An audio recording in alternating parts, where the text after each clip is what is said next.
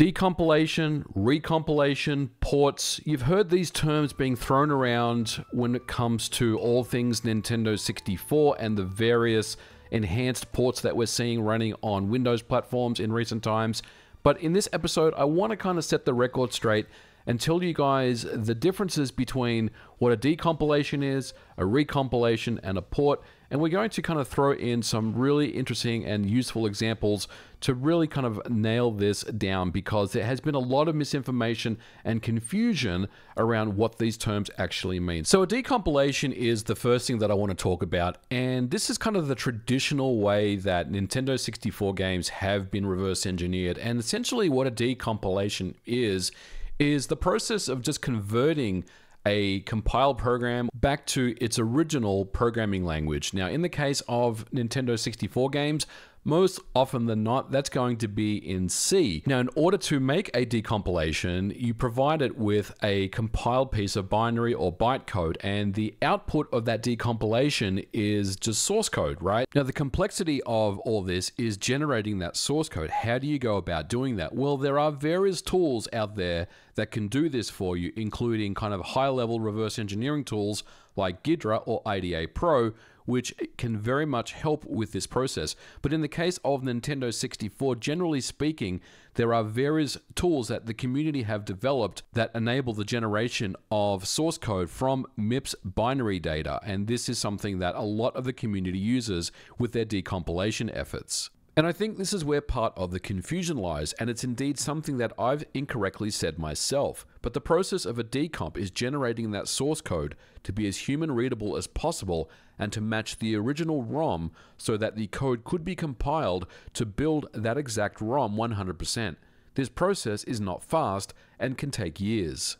Now, if we take a look at this GitHub repository, it is the N64 Decomp page, and this is kind of the landing page of many of the decomps that have gone on over the last couple of years or even beyond that, because some of these decompilations take a very, very long time. You can see that all the source code for Banjo-Kazooie, the decompiled source code, is available on the GitHub page.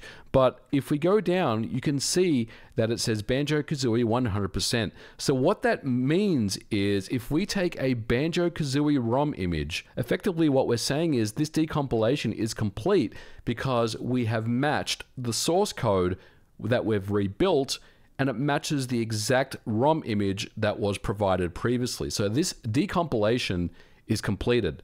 Now, if we take a look at the source code, however, you'll see that even though the source code has been decompiled, these function names are very, very generic. So it's still not an exact match of the source code itself, but it doesn't really matter when it comes to a compiler, because when a compiler sees these functions, it doesn't really matter what these are labeled.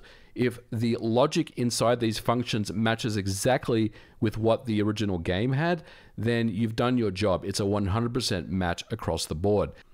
And I think this is where a lot of the confusion stems from, because there is an association with the phrase decompilation to mean a port that's running on your favorite platform. And these are two separate pieces altogether. I won't let you get away from me!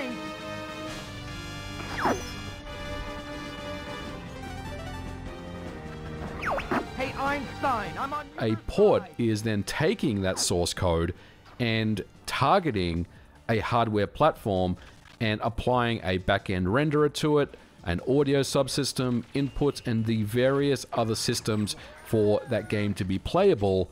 So in the case of Perfect Dark, if you take a look at the repository, it says that this repository contains a work-in-progress port of the Perfect Dark decompilation. So the port itself is effectively just adding features that a modern PC would take advantage of in things like mouse look, dual analog controller support, widescreen resolution up to 4K rendering, configurable field of view 60 frames per second, mod support, just various enhancements to kind of give you a modern gameplay experience with an old N64 game that never ran, any more than 20 frames per second.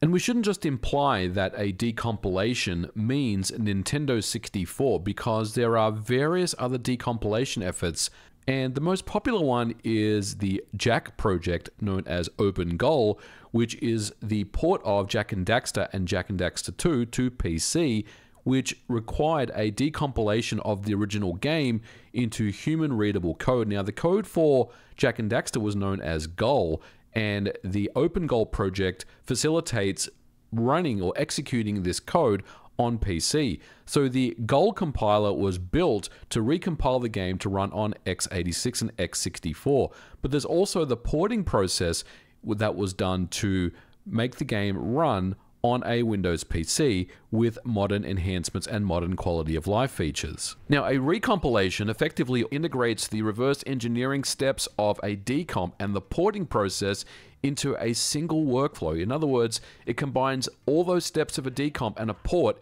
into one process. The recompilation process statically recompiles N64 binaries into C code. However, this C code is auto-generated and differs from a decomp in that the code can be very quickly generated and can knock years off a decomp project.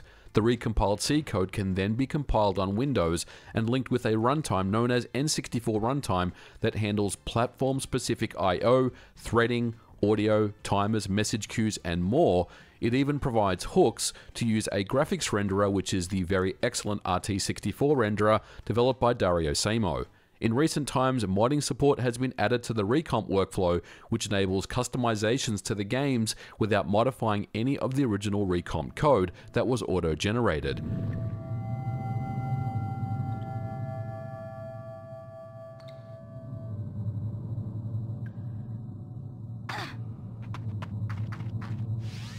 Now, we did cover the Recomp tool almost a year ago, and if this process is as streamlined as we said it was to be, then why haven't we seen more recomps in recent times? The static recompilation approach is generic and can run against any N64 ROM binary in theory, but there is still work that needs to be done on a per-game basis before any recomp could be considered releasable. For example, a straight recomp of an N64 game that runs on Windows without any frame rate or graphical improvements wouldn't really benefit over using traditional emulation. Each game needs to be individually adjusted to run on modern hardware.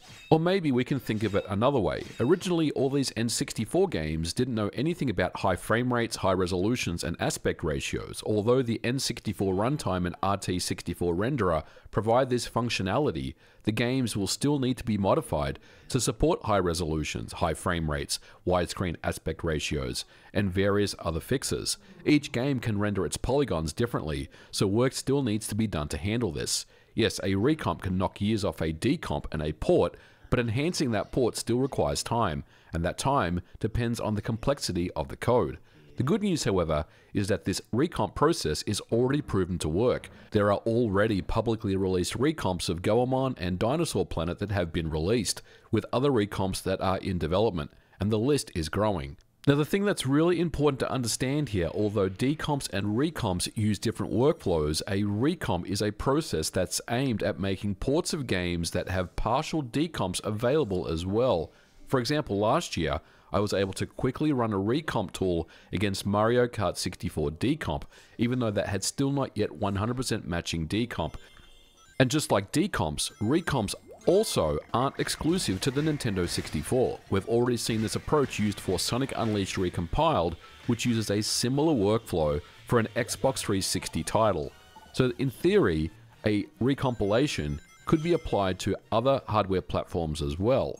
So hopefully that does clear up the air about what we mean by a decomp versus a recomp versus a port. These three terms obviously get thrown around a lot, and at the end of the day, hopefully this makes things a lot more clearer.